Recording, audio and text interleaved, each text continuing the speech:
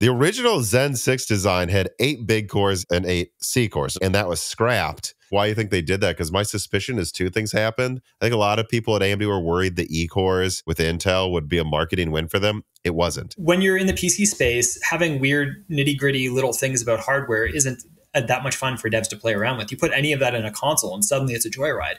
I think 2 things, like you said. One of them is that AMD didn't expect to be the majority market share at this point in time. I think Intel is running into a problem it's never really faced before. It always had enough market share that people had to adopt their practices, but now we're going to have really weird situations. Like we might have an E-core drop off. There could be more things we could do with E-cores, but if Intel is at a constantly declining market share, then there's less and less potential to integrate and utilize these things, and then it ends up being a dead technology path. Not because there isn't promise in it. Like maybe we could have run some part of our engine on the E-cores, but now there's no point. Yeah, there's no point. We can't target it. It was never at mass adoption enough and standard enough.